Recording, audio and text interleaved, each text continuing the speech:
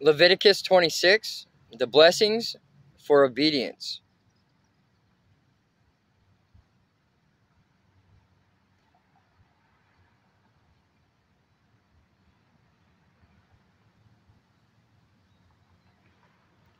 Do not make idols or set up carved images or sacred pillars or sculptured stones in your land so you may worship them.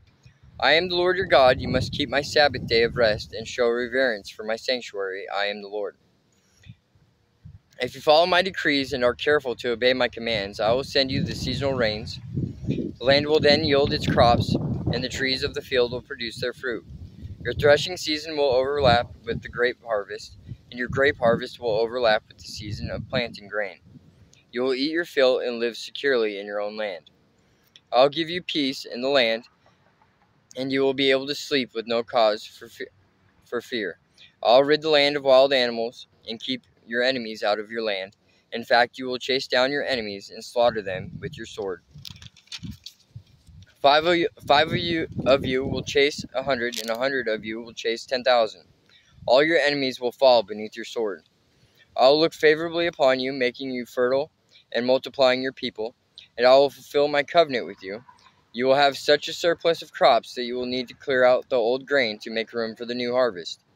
I will live among you, and I will not despise you.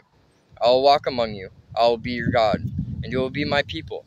I am the Lord your God, who brought you out of the land of Egypt, so you would no longer be their slaves. I broke the yoke of slavery from your neck, so you can walk with your heads held high. Punishment for disobedience.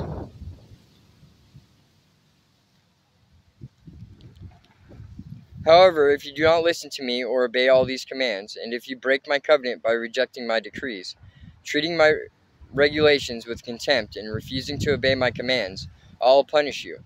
I will bring sudden terrors upon you, wasting diseases and burning fevers that will cause your eyes to fail and your life to ebb away.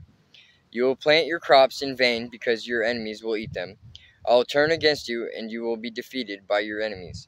Those who hate you will run over you, and you will run even when no one is chasing you. And if in spite of all this you still disobey me, I will punish you 7 times over for your sins. I will break your proud spirit by making the skies as unyielding as iron and the earth as hard as bronze. All your work will be for nothing, for your land will yield no crops, and your trees will bear no fruit. If even then you remain hostile toward me and refuse to obey me, I will inflict disaster on you 7 times over for your sins. I will send wild animals that rob you of your children and destroy your livestock.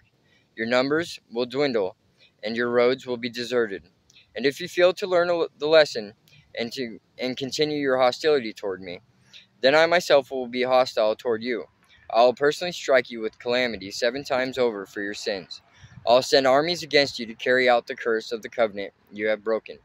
When you run to your towns for safety, I will send a plague to destroy you there, and you will be handed over to your enemies. I will destroy your food supply, so that 10 women will need only 1 oven to bake bread for their families. They will ration your food by weight, and though you have food to eat, you will not be satisfied. If in spite of all this you still refuse to listen and still remain hostile toward me, then I will give full vent to my hostility. I myself will punish you 7 times over for your sins. Then you will eat the flesh of your own sons and daughters. I will destroy your pagan shrines and knock down your places of worship. I will leave your lifeless corpses piled on top of your lifeless idols, and I will despise you. I will make your cities desolate and destroy your places of pagan worship. I will take no pleasure in your offerings. They should be a pleasing aroma to me. Yes, I myself will devastate your land, and your enemies who come to occupy it will be appalled at what they see. I will scatter you among the nations and bring out my sword against you. Your land will become desolate, and your cities will lie in ruins. Then at last the land will enjoy its neglected Sabbath years, as it lies desolate while you are in exile in the land of your enemies. Then the land will finally rest and enjoy the Sabbaths it missed. As long as the land lies in ruins, it will enjoy the rest you never allowed it to take every 7th year while you lived in it. And for those of you who survive, I will demoralize you in the land of your enemies. You will live in such fear that the sound of a leaf driven by the wind will send you fleeing. You will run as though fleeing from a sword, and you will fall even when no one pursues you. Though no one is chasing you, you will stumble over each other as though fleeing from a sword. You will have no power to stand up against your enemies. You will die among the foreign nations and be devoured in the land of your enemies. Those of you who survive will waste away in your enemies' lands because of their sins and the sins of their ancestors. But at last my people will confess their sins and the sins of their ancestors for betraying me and being hostile toward me. When I have turned their hostility back on them and brought them to the land of their enemies, then at last their stubborn hearts will be humbled, and they will pay for their sins.